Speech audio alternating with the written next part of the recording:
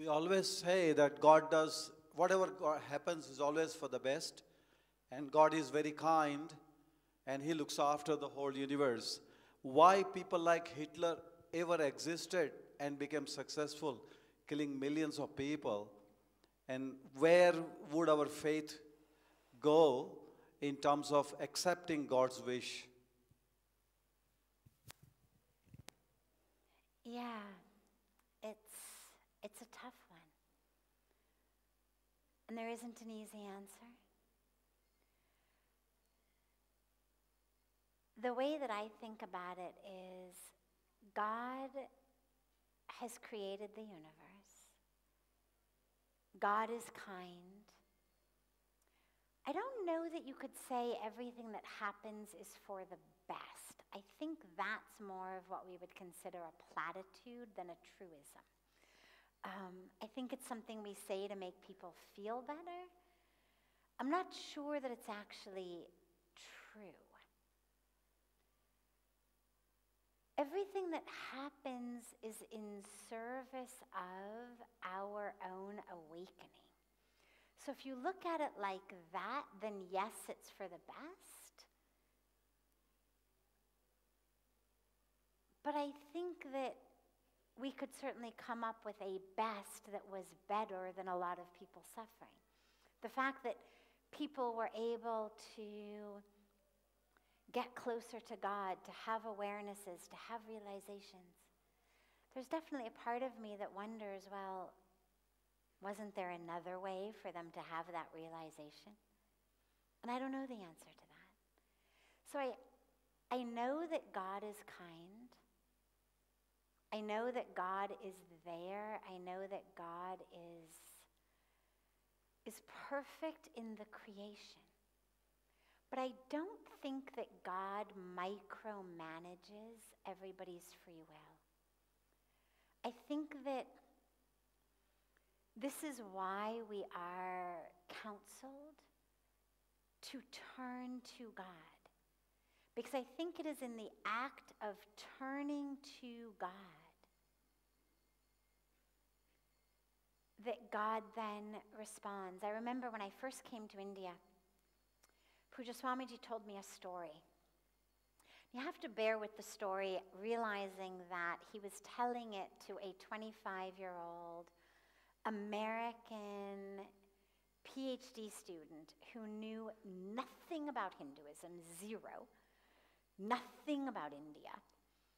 So he told me the story like this. He said one day, God was having lunch with his wife. And I remember I was like, what? God, lunch, his wife? What do you mean? Now, obviously, the story was vaster and more complex, but instead of getting into the names of the different divine manifestations who he knew I wasn't going to know who they were, he was trying to make a point. So he simplified it. He said, so one day, God was having lunch with his wife, and he said, suddenly in the middle of lunch, God got up and he ran out. And his wife thought, oh my God, what happened? And a few minutes later, God came back and sat down and finished his lunch. And his wife said, and of course, you know, when you talk about God's wife, we understand that we're speaking about, you know, Lakshmi Narayans, you know, that he's talking about a divine Shakti, and he was just oversimplifying it for my American sensibilities so I would understand what was happening in the story. So he said, God's wife asked, what happened? Where'd you go? Why did you run up and, you know, run out in the middle of your lunch and then come back? And God said, well, one of my very, very close disciples, devotees, was being beaten on and hurt and called out for me. And so I knew I had to run and immediately take care of him. But then, just as I had gotten out the door, the guy picked up a stick and started beating everybody else. And so I thought, well, all right, if he wants to handle it that way, I'll go back and finish my lunch. Now, It's obviously a guru's oversimplifying of a complex story for a not very attuned mind at that time. But the moral was very clear, which is we've been given free will. God is there as we turn to God. If we turn away from God, obviously we are going to suffer the consequences. Obviously the law of karma is there to make sure that whatever seeds we plant are going to bear fruit in our lives. But I don't think that God micromanages. I think that's why he gave free will. I don't think that he's there micromanaging, making sure that no one lies, that no one hurts, that no one harms.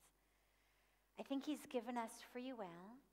He's given us scripture to guide us. He's given us what we call buddhi, our intellect, our intelligence, shuddhi, our purity, for us to use them,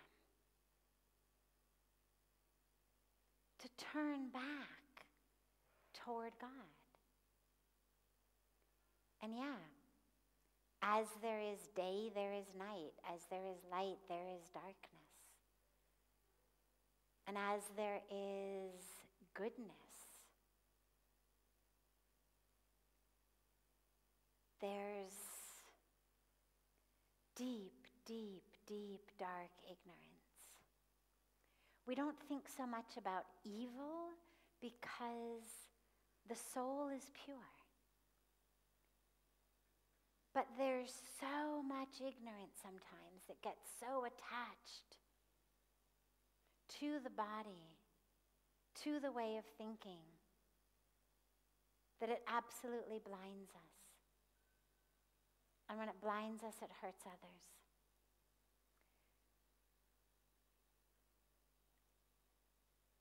How someone like that wasn't,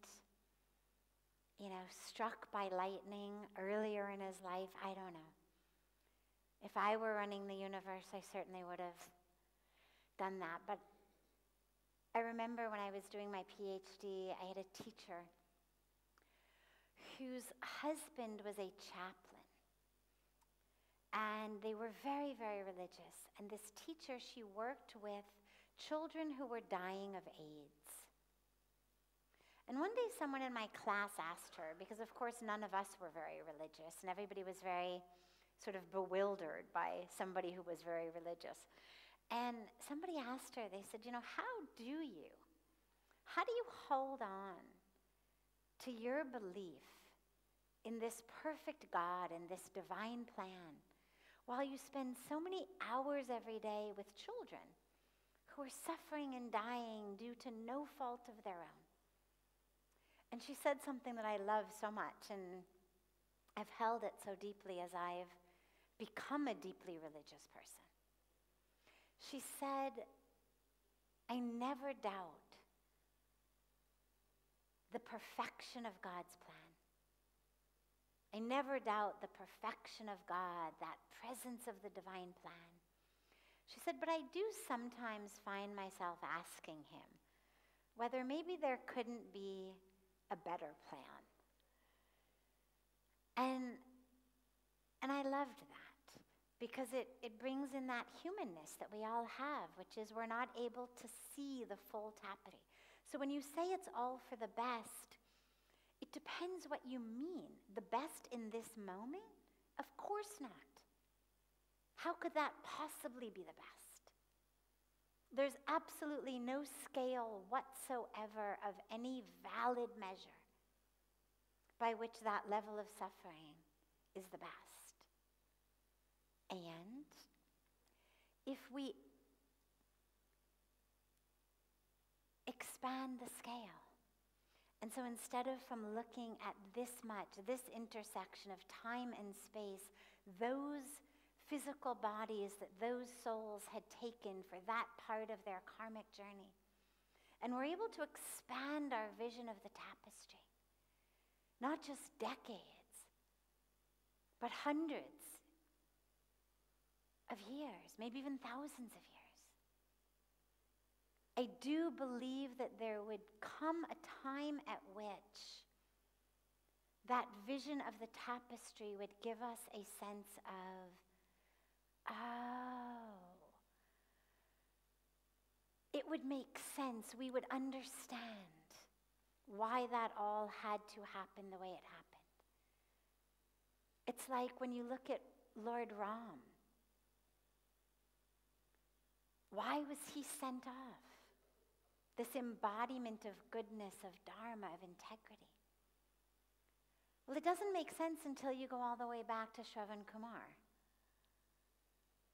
And King Dasharat having killed him in the curse that Shravan Kumar's parents gave to King Dasharat, that as we are dying due to a broken heart of the loss of our son, so you too will die someday of a broken heart due to the loss of your son. He had no son at that time.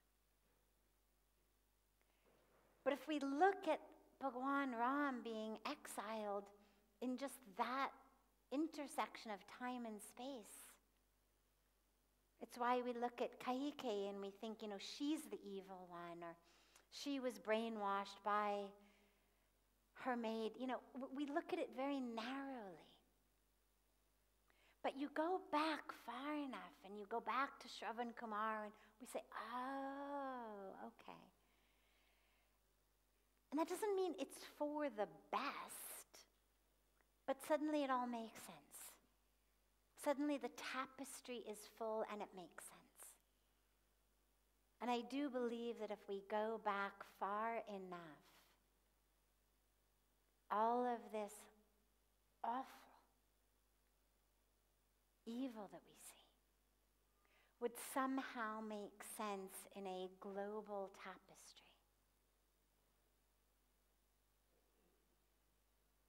But that doesn't mean it's for the best in the moment,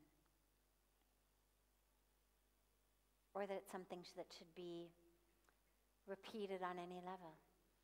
Sometimes I think that there are souls that on some cosmic level, willingly, consciously, take certain births for the purpose of teaching the world a lesson.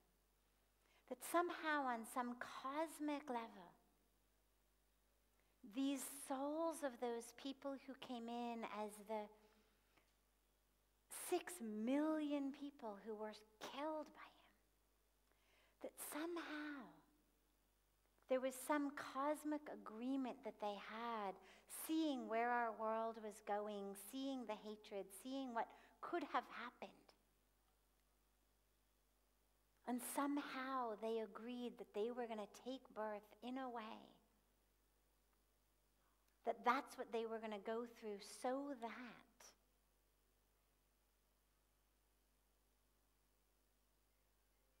"80 years later, we're still saying never again. 80 years later, when there is anti-Semitism that pops up, everybody stands up and says we need to address this.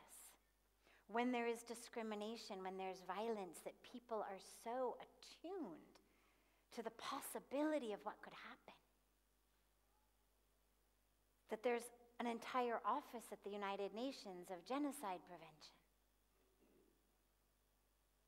That there's been a ripple impact in the universe, in the world, of what's after that. That sometimes I think maybe the explanation isn't looking at how it could happen and what those people had done in the past, but rather a cosmic sort of covenant in a way that they all took to sacrifice that particular life in the service of a huge ripple impact on planet Earth. Yeah. Yeah, Bia.